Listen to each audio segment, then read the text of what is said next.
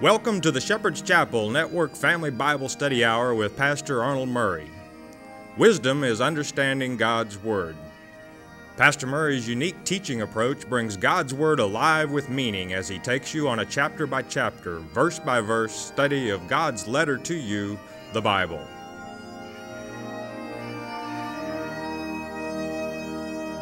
And now here is Pastor Arnold Murray.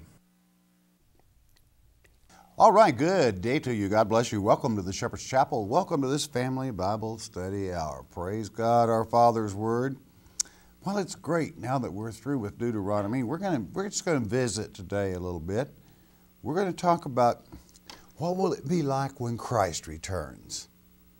Let's see, how many signs did He give us? He told us in Matthew 24 and Mark 13 the 7 events that are the 7 seals. But then in other places He said other things. The day of visitation is going to be so-and-so. The day of the Lord will be so-and-so. And when you take all these signs and put them together with current events, we have a barometer then of where the times are. Where are we in God's time plan? So today we're going to talk about a couple of those times that God said that, and we ask a word of wisdom from Him in this, in the name of Yeshua. Now in Luke 17, Christ in teaching said, hey, it's going to be a lot like it was in Lot's day. People are going to be acting as they did in Lot's day. Well, how was that? Well, in the book of Genesis it states, just before Sodom and Gomorrah were destroyed, 2 angels, 2 men appeared to Lot, and he took them in his dwelling. And the men of Sodom and Gomorrah came to the door asking to see those 2 men that they might know them. In other words, perversion. And Lot stepped outside and told them, no, not under my roof, not somebody that's under my roof for protection. And then they threatened Lot and probably would have killed him. But the angels reached out and dragged Lot back through the door, and then with a flash of light blinded this group, both young and old, to show you the extent of perversion there was in that day. And they left off, but the 2 angels instructed Lot, get out of this place, we're going to destroy it. And they did. God did. And then we have another place in Hosea, and we're going to take the scriptures from that. It's important, and I want you to understand it, where we had a like thing. And we have in Hosea chapter, first off, remember the book of Hosea. Hosea was told, you go marry a harlot. Hosea the prophet, instructed by God to go marry a harlot. And he did. Which this was all symbolic of 10 tribe Israel, which would be labeled as the house of Israel, that had gone north, had gone whoring after other gods, all right, other religions. Oh, let's try this religion a while, and let's try this. There's only one God. You better always remember that. And in this book of Hosea, which in the Hebrew tongue means salvation, you can find your salvation here by keeping yourself posted also as to when that day of the Lord is. So we're going to pick it up, if we may, in chapter 9. Incidentally, I might insert, we taught, this is going to be kind of a mini topic from the major topic that was taught at Passover this past week. And there were many, many people there, and if you wish to hear more on this subject, you'll be able to get them in the Passover tapes when they're ready. Hosea chapter 9, verse 7. I deemed it necessary that our entire congregation heard this as a sign of the times. Verse 7. The days of visitation are come. In other words, this is the way it's going to be when I decide to visit in my second advent. The days of recompense are come. Israel shall know it. The prophet is a fool. The spiritual man is mad. For the multitude of thine iniquity and the great hatred. The great hatred for who? For those that truly love the Father, our Father, the true Father. And then he gives us an example, verse 8. The watchman of Ephraim was with my God, but the prophet is a snare and a fowler in all his ways, and hatred in the house of his God. Right in his church, that's what he's talking about. Verse 9, here is the reason thereof. They have deeply corrupted themselves, they have deeply depraved themselves, as in the days of Gibeah. Therefore, he will remember their iniquity, he will visit, I repeat, visit their sins. Whatever it is that happened in Gibeah, God doesn't like. You had your first example in Sodom and Gomorrah.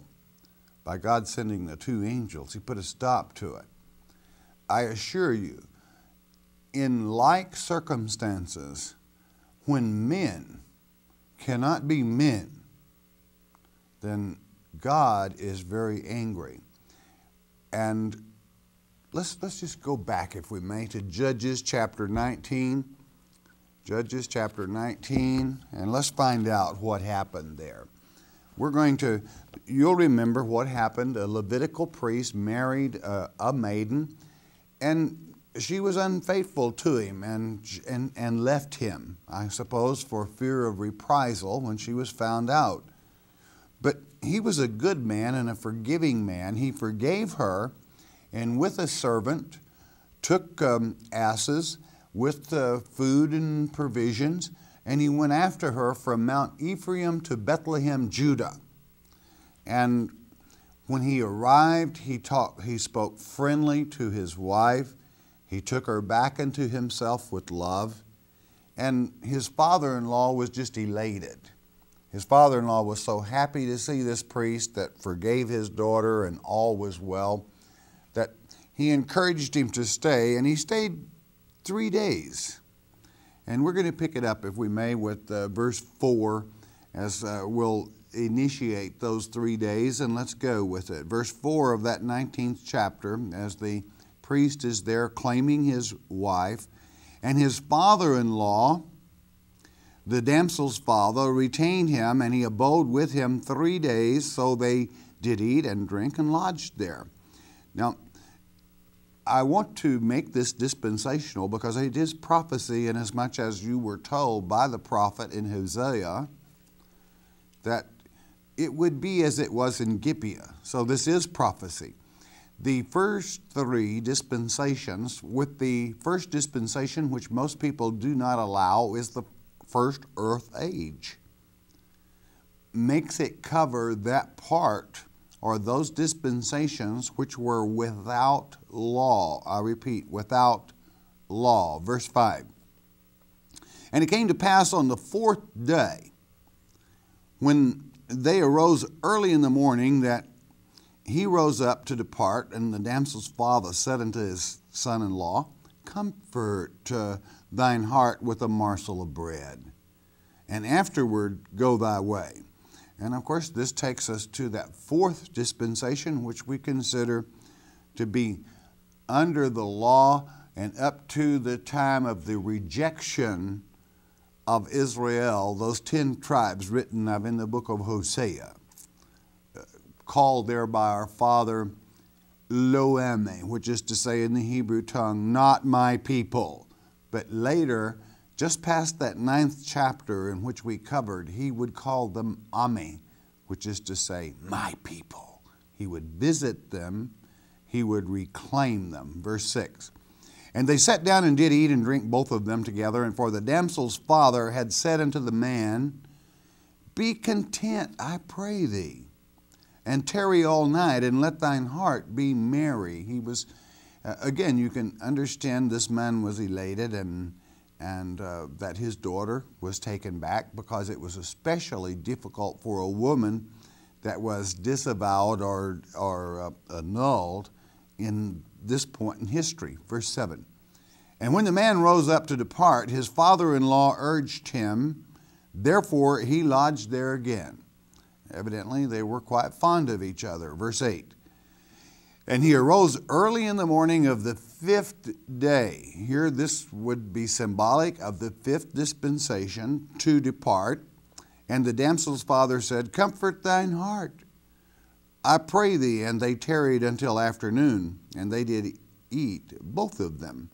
And of course, the 5th dispensation is what we call the dispensation of grace. All right? Verse 9. And when the man rose up to depart, he and his concubine and his servant, his father-in-law, the damsel's father, said unto him, behold, now the day draweth toward evening. I pray ye tarry all night. Stay one more day.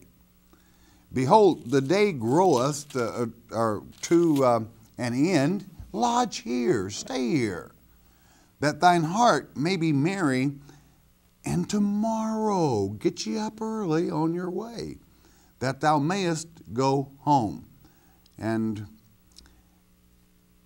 I would caution you to remember when a day changes according to the traditions of the time of this writing, and still do for those that follow that method. It was at sundown. So we're on the 5th day, and we're just about to turn to the 6th, verse 10. But the man would not tarry that night, would not stay. But he rose up and departed and came over against Jebus, which is Jerusalem. And there were with him 2 asses saddled. His concubine also was with him. Now, Jebus, of course, was inhabited at that time by the Jebusites, and it is why that God would call it and declare it his bride forever in Ezekiel chapter 16, but a baby that would have been born in an unclean birth, all right? Unswaddled, in other words. But he loved her. David would conquer, and then she would be called Yarushalayim, verse 11. And when they were by Jebus, the day was far spent, and the servant said unto his master, come, I pray thee, and let us turn in unto this city, for the Jebusites, and lodge in it. Of course, these were not his people.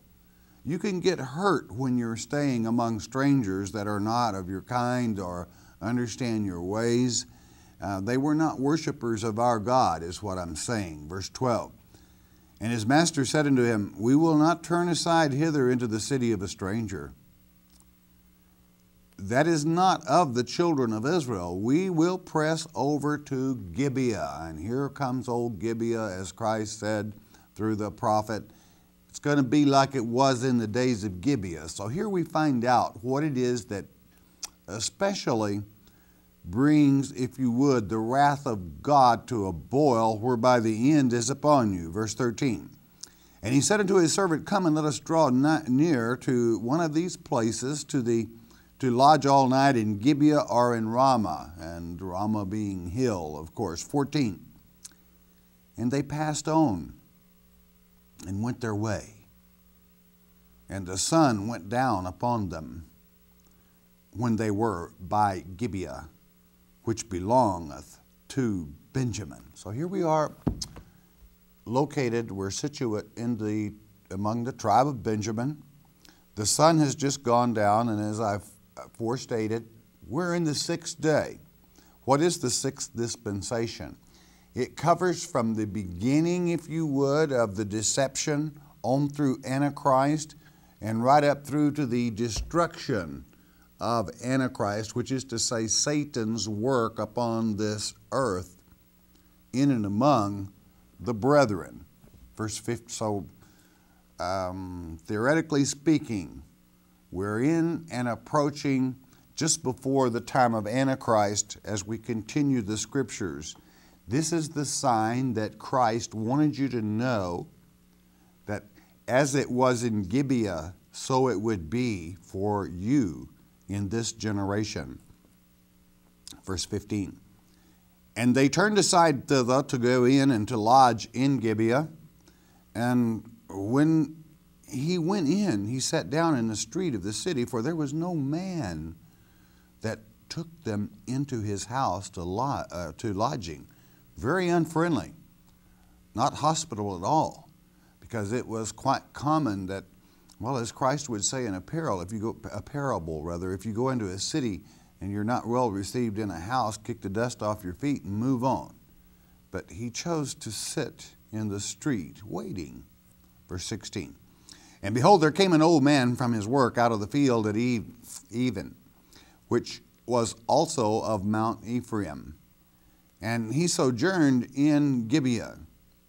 But the men of the place were Benjamites. In other words, this old man that came in from the field, even he was of the same house, Ephraim, of which this Levite was a priest and visiting in this land. Verse 17. And when he had lifted up his eyes, he saw a wayfaring man in the street of the city. And the old man said, Whither goest thou? And whence comest thou? Verse 18. And he said unto him, We are passing from Bethlehem, Judah, toward the side of Mount Ephraim. From thence am I. I went to Bethlehem, Judah, but I am now going to the house of the Lord.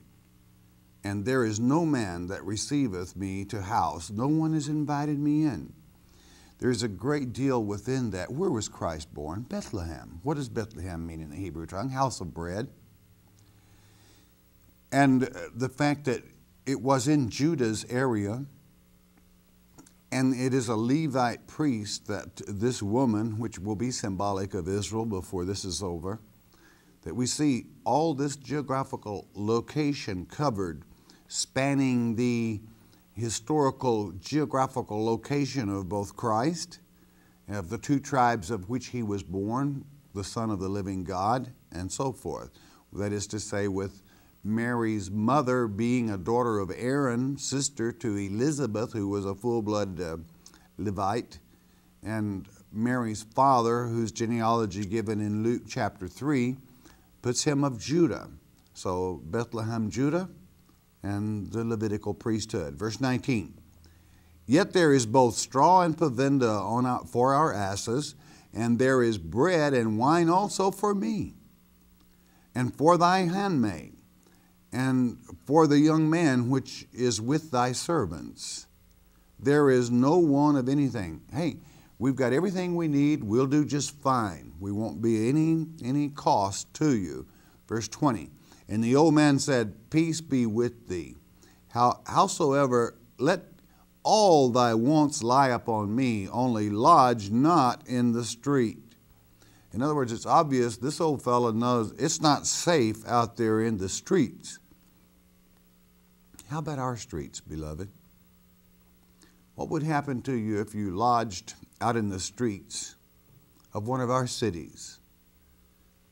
You're familiar with what just happened in Florida. And we're just coming through Passover 93, so so you understand the dates. The unrest, how little value there is on life in certain places, and even our governmental approach and opinions in many directions. Verse 21. So he brought him into his house and gave provender unto the asses, and they washed their feet and did eat and drink. He's safe inside this man's home, and he's being cared for. Verse 22. Now as they were making their hearts merry, behold, the men of the city, certain sons of Belial, this means worthless fellows, beset the house round about and beat at the door, and spake to the master of the house, the old man, saying, Bring forth the man that came into thine house, that we may know him. Now these bunch of turkeys don't want to know the concubine that came with the man. They want the man. Man working that with man, which is unseemly and is totally unnatural, and God hates it. That's why Jesus would say, as it happened to Lot, the perversion. And that's why that he would say to this same prophet Hosea, as it was in the days of Gibeah, this is what makes me angry. Verse 23. And the man, the master of the house, went out unto them and said unto them, Nay, my brethren, nay, I pray you, do not so wickedly. Seeing that this man is come into mine house, do not this folly.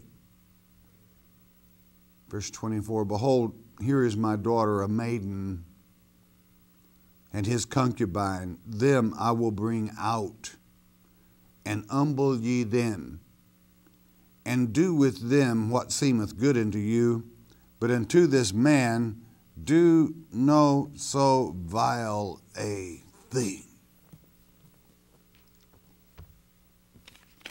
We come to that place in history so that we look around us and we check the temperature of the water.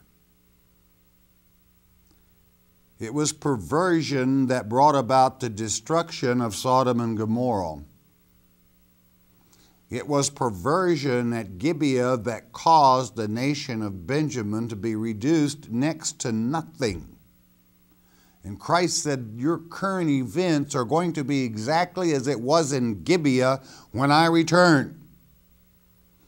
And you have a president of this nation that is trying to force perversion upon the armed forces, the defense of this very nation, and your freedom as Christians, a Christian-founded nation from the beginning, easily documented from the actions of the Supreme Court of this nation from its conception and beginning.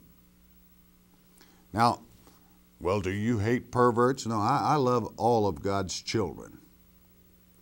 But I am a teacher of God's Word, and the warning is true and the warning is stern. You have reached that place, my friends. The perversion and the danger in our streets has reached the point that you fathers and mothers had better learn to protect your own homes. You had better learn what hour we're in.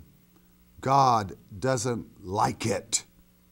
And you're beginning to see the plagues that God promised He would send when this perversion came to this point. And practicing that is filth. It brings death. I do not like to see my brothers choose death.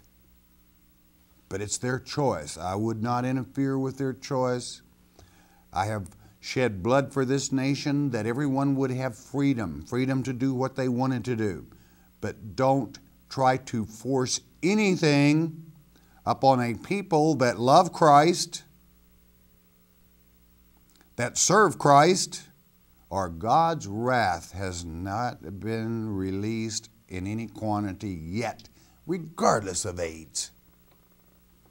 You haven't seen, regardless of the World Trade Building, the first terrorist act on our nation, brought on by a leader, a commander-in-chief that pushes perversion, that was raised a Christian and has turned his back, regardless of what.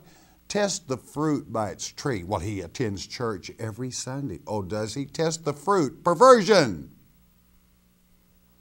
God is angry. And you are reaching that time. Reaching that time that God's wrath will be released as never before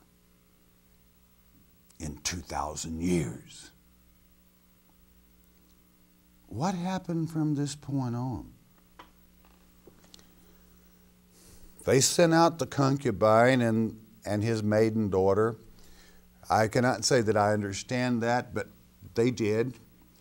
And they abused them all night long, these worthless skunks, sons of Belial. And his wife drug herself to the threshold and died there early in the morning, abused and used. The priest carried his wife, her corpse, on the ass, took her home. And because of this filth in Israel, symbolically, he cut her into 12 pieces. Yes, this is graphic. And he sent 1/12 to each of the tribes, including Benjamin, with word of what happened in Gibeah. Symbolic of the many-membered body, even if you would, in these end times, and the perversion that is being pressed upon it. It won't fly, my friends. We will not tolerate it. God, the fact that we won't tolerate it is not as important as the fact God will not tolerate it. You haven't seen anything yet. Your so-called commander-in-chief is bringing the wrath of God down on this free nation.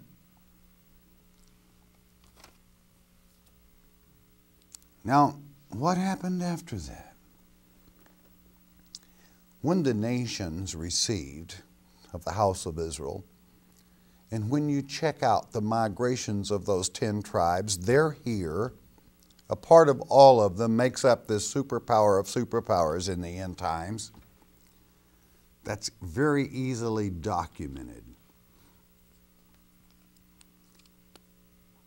The tribes gathered, and they were very angry that we had reached such a point of degradation. And they attacked. They asked Benjamin, give over those men of Belial to us that we may kill them. Of course, Benjamin refused. He was apparently quite satisfied with this situation.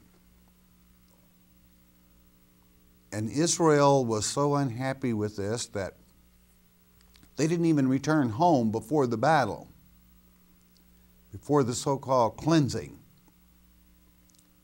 They sent 1 out of every 10 to acquire supplies.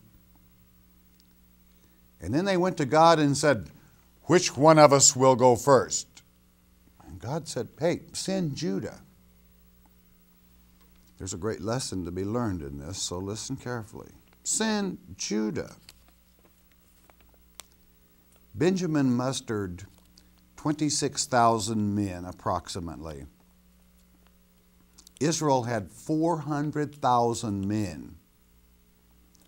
And in the first day of the battle, Israel lost 25,000 men.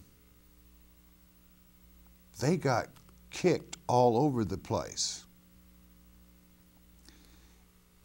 And in the second battle, which did not necessarily follow on the second day, in the second battle, they went to the house of God and asked him, shall we attack our brother? Now, I understand the word brother is very important in this. When you attack your brother, it's a very serious thing. God says, yeah, go ahead. And they lost 18,000 men that day. They got stomped. Do you know why? They all pointed their fingers at the perverts. And as law, they should die.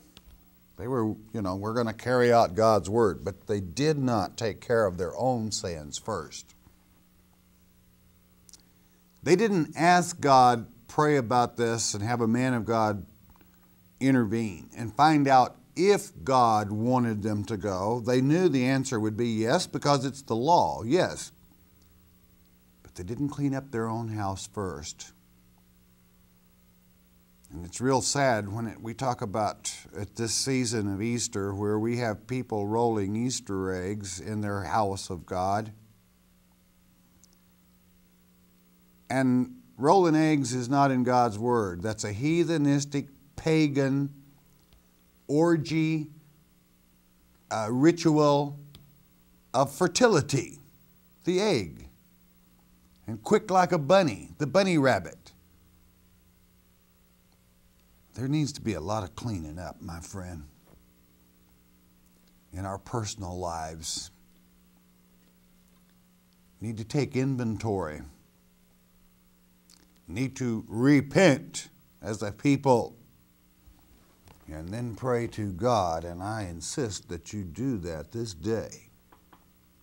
Pray to God that He handle the situation from top all the way to bottom, and I assure you He will.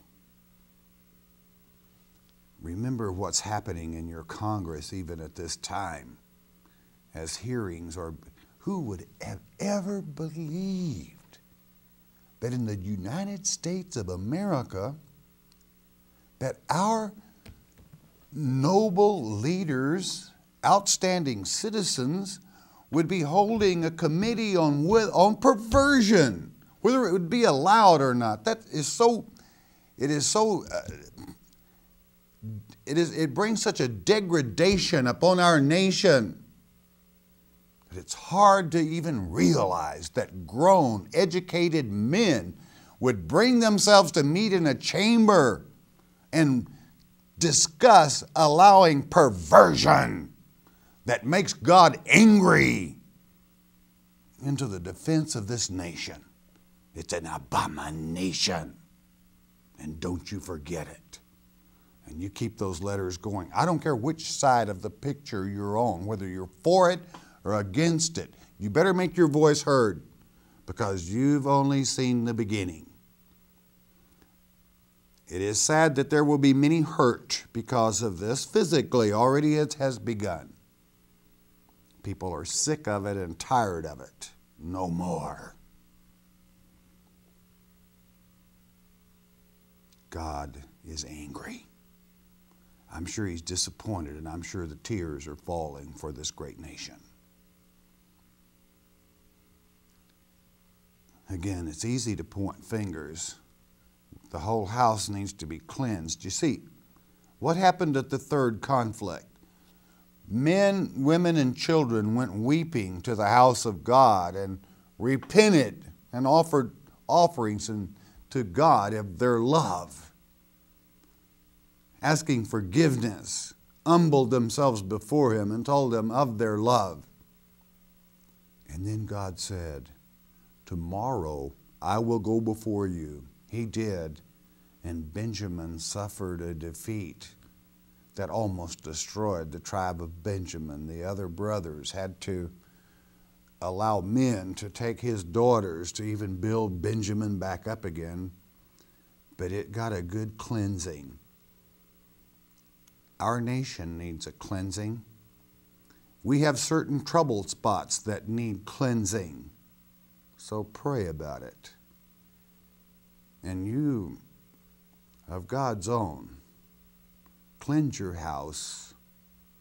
God is with you. And protect your own home. Protect your children. Protect your family. Protect your wife. And protect yourselves. There are many single families. God loves you. He will protect you also, as long as you will make that step to learn to protect yourself. I would say at the same time, never handle something you are not experienced at. Grow very experienced and very comfortable with whatever security systems you have in your home, whereby you are very efficient with it. Then you don't have to worry. God will do the rest. He'll take care of you. What is the moral to this? Clean up your own act. Start here. Repent. And pray for this terrible situation that our nation is in with such leaders. We've got a lot of good leaders, but we have some leaders that I have to struggle to understand how a grown adult person, one that is even trained in the Word of God. This I know for a fact, that would turn his back on God and snuff his nose to bring perversion into the military. It's like he's threatening God. So don't worry, God will respond. Our nation will be better off for it. Start at home. Don't point the finger. Sin is sin. But repent and pray that our Father intercedes. Don't worry, He will. He shall. As it was in the days of Gibeah, what does it mean? We're very near the end, my friends. Don't look at the year 2000. That really isn't even a sign, unless you want to go by the day theory. It's those things that are present in current events that let you know He's knocking on the door. And I'll tell you what, if I were you, I would really search my soul. What I have said is not to offend, to belittle, or to degrade any child of God. But some of your practices are not good, and death has carried many away. A word to the wise is usually sufficient, and it is stopped. God's trying to get some people's attention. He has many of you, and I know that, and I love you for it. It's time for a change. It's time for our Father to return very soon through the Son. I just wonder if you're ready. Think about it. He loves you. Don't forget to let Him know that you love Him. And pray for God's children everywhere, of all nations. All right, we're going to stop there. This is just a little clip from the tapes that will be available from Passover. What a Passover it was. We had a wonderful time. And they're not ready yet, but they will be soon. All right, bless your hearts. I want you to listen a moment, won't you please? The Mark of the Beast on CD is our free introductory offer to you. What is the Mark of the Beast? Many false teachers would have you believe it will be a tattoo on your forehead or a computer chip implanted under your skin. It is getting late in the game. You need to know what the Mark of the Beast is. As it's written in Revelation chapter 13, verse 8, many will be deceived. There is no need for you to be deceived. Christ said in Mark 13:23, "Behold, I have foretold you all things." Jesus indeed told us how not to be deceived, and Pastor Arnold Murray takes you on a step-by-step study of God's Word concerning this critical subject, the Mark of the Beast. The telephone call is free. The CD is free. We don't even ask for the shipping and handling. It is free as well. All you need to do is call 800-643-4645 to request your one-time, one-per-household copy of the Mark of the Beast. You may also request your free CD by mailing your request to Shepherd's Chapel, Post Office Box 416, Gravette, Arkansas 72736. Don't be deceived by Satan. First chapter of Jeremiah. Jeremiah, I knew you before you ever entered your mother's womb. In other words, the first earth age. He was with him. And while you were in your mother's womb, I made you a prophet. See, he knew he had the right stuff because he knew him from before. The generation of the fig tree, are we living in it counted as the days of men or the days of God? They're days of men, a generation. Okay, that means the generation of the fig tree from 1948 to whenever that generation ends. But that means soon. And thank you. I appreciate your comment. Valerie from Nevada, please explain the four horsemen that is talked about in the Bible. Also, one of the horsemen here on earth today. No, they're not. The first horseman, as you will read in Revelation chapter 6, verses 1 and 2, is the Antichrist. Why is he the first?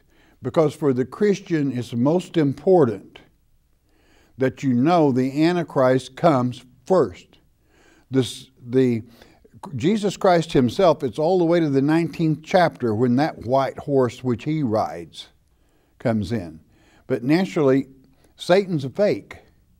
And he is one of the first seals. That's one of the first things you have to learn. Then comes famine, war, and so forth. It all falls in place. But that first horseman, the Antichrist, it's important that you know he comes first. He even appears to have this rainbow about him, only the word in the Greek is toxon, and it means a cheap fabric imitation. He's a fraud.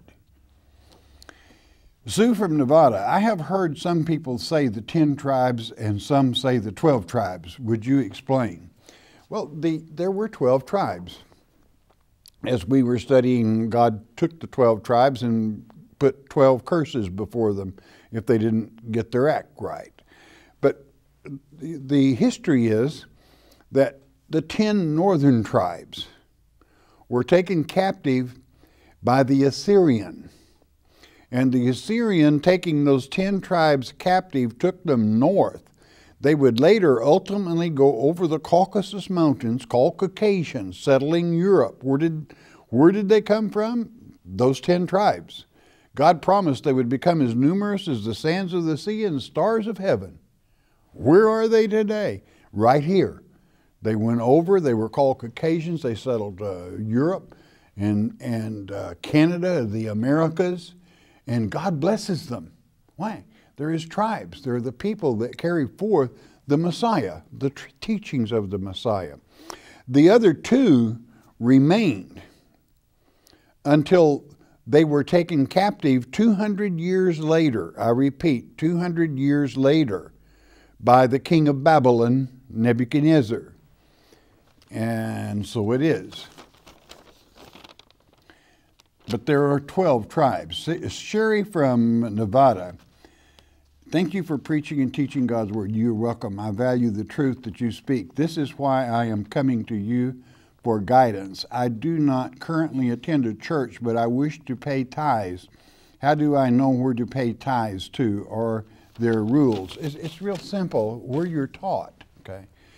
Because, well, why would you pay tithes where you're taught? To keep the word coming to you, to keep the teachings coming to you. That's just, if no one tithes to where they were taught, then that would dry that ministry up. So naturally, it is well that you can give love offerings to anybody you choose, but you always tithe where you're taught.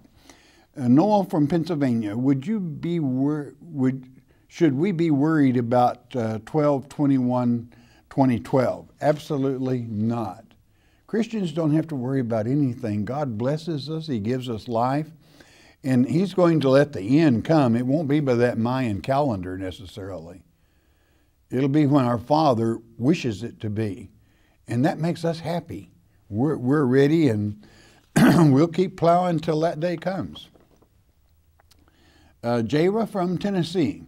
What chapter and verse does it talk about the churches of Smyrna and Philadelphia? I was confronted by a person who insisted their religion was the only religion going to heaven. Well, unfortunately, you have more than one that teaches that, and that's false. You know, St. John chapter 3, chapter 3, verse 16 says, God so loved this world that He gave His only begotten Son, that whomsoever would believe upon Him should not perish, but have eternal life. That means go to heaven. He didn't mention any specific church there. He said, whomsoever.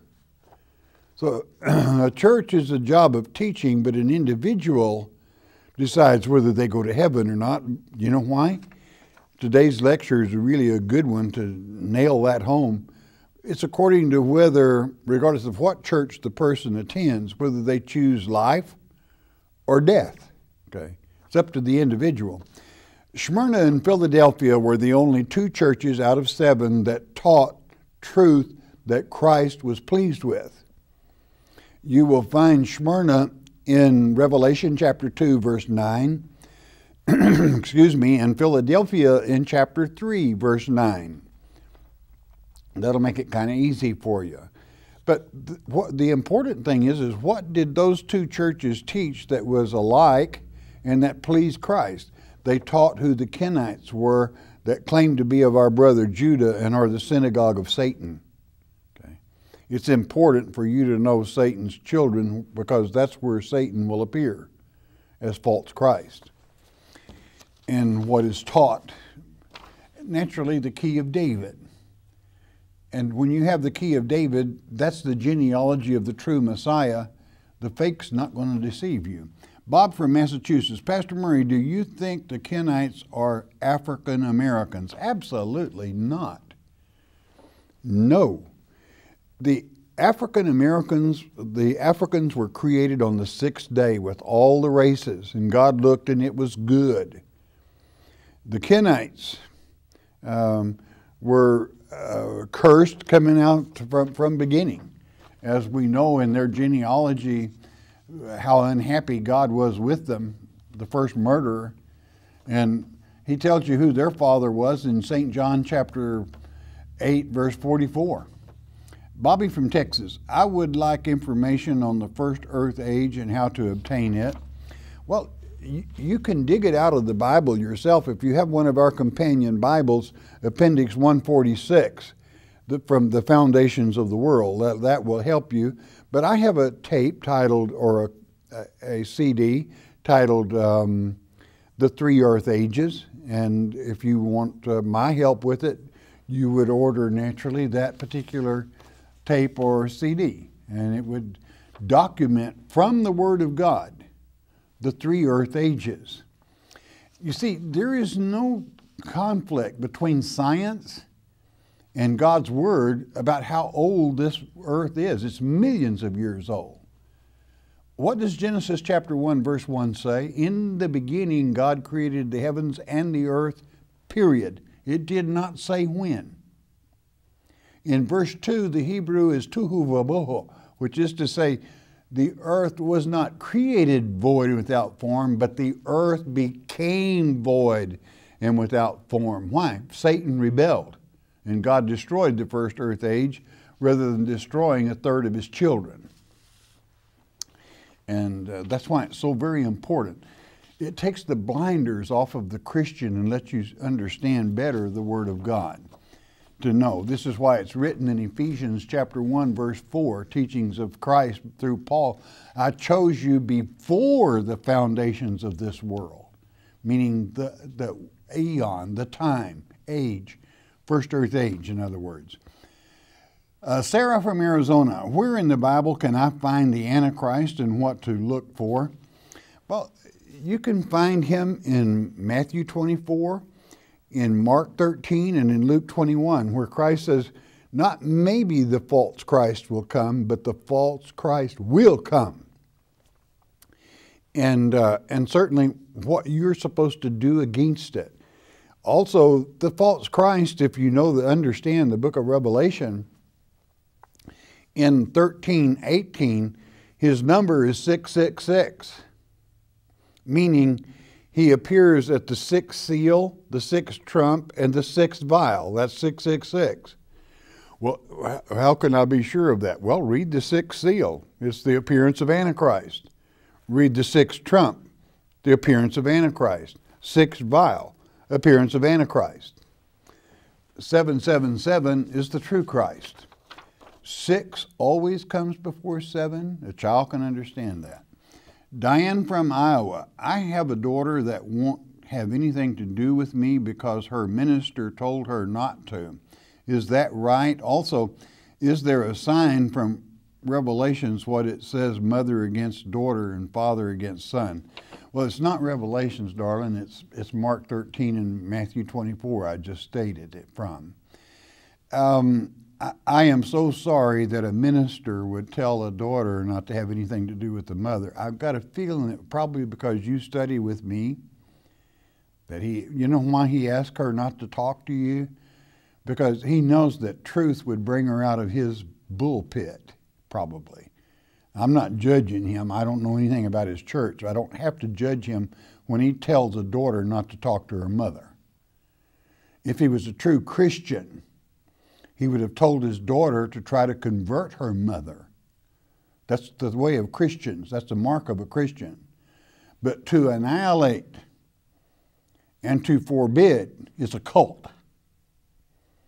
So just live the life, be strong, and ask for the blessings of God. And your daughter will soon see through this man. Sounds like she's listening to a man instead of God in the first place, but be that as it may, it sounds like a bad one. A cult will deny people the right to listen and be open. And a true Christian would tell the daughter, as I stated, to teach the mother the truth as they would see it. Kevin from North Carolina, is it possible if a woman owes you money that she is going to heaven, or does she need to rectify it by paying the money back? Everybody's got to be responsible, but I'm not going to judge whether the woman goes to heaven or hell or whatever, okay? That's God's business, not ours. But Kevin, you should learn one thing. Don't loan her any more money, okay, until she returns what has been taken, and so forth. Geraldine from I don't know where probably Alabama, I'm going to say. Are there any female angels? Well, darling, all women are angels. All females are angels, okay? And there are definitely, as it is written in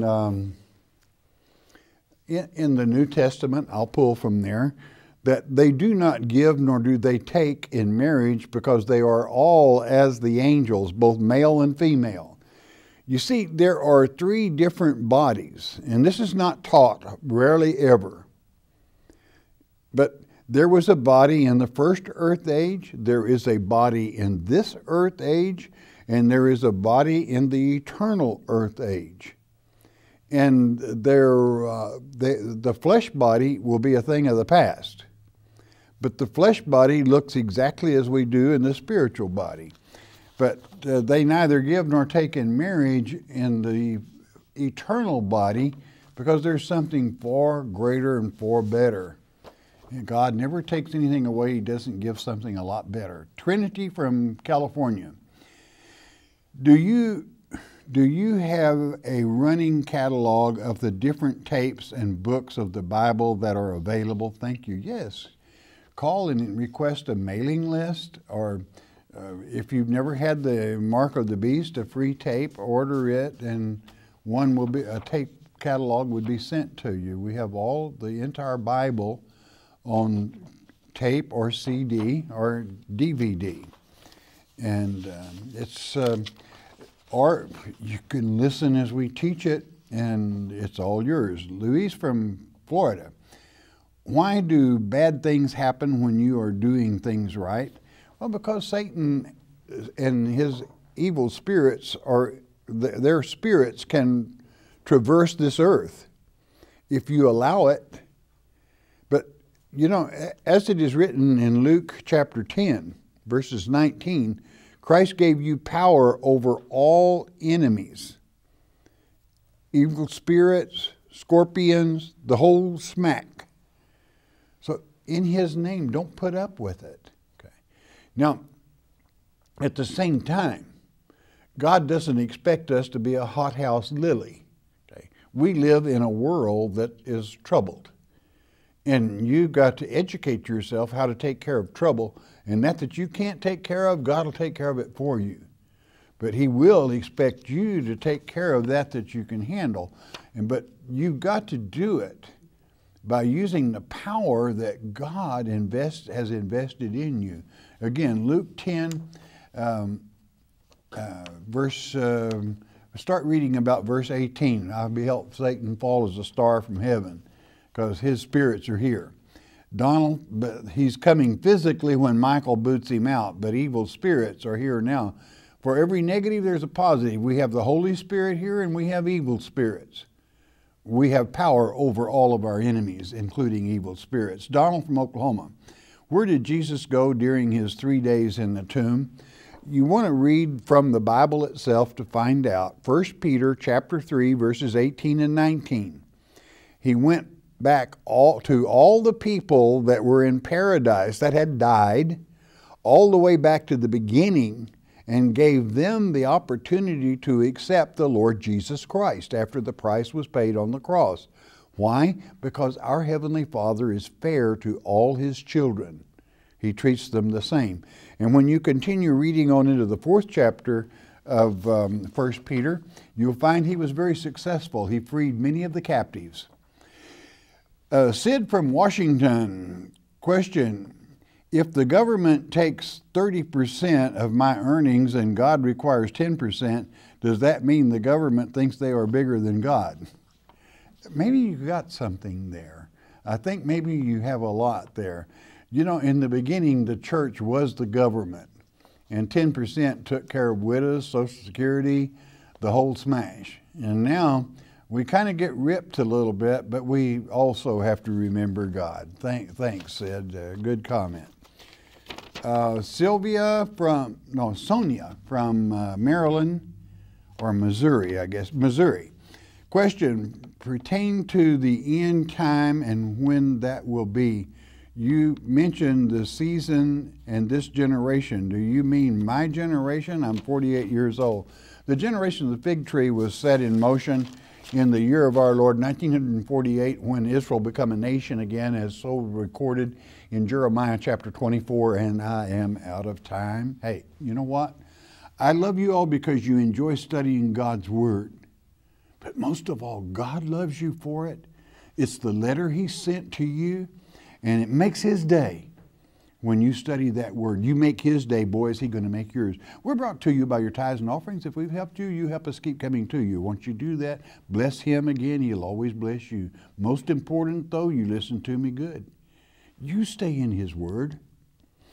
Every day in His Word is a good day, even with trouble. Do you know why? Because Jesus, Yeshua, He is the living Word.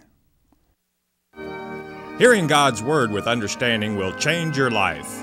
We hope you have enjoyed studying God's Word here on the Shepherd's Chapel Family Bible Study Hour with Pastor Arnold Murray. If you would like to receive more information concerning Shepherd's Chapel, you may request our free introductory offer.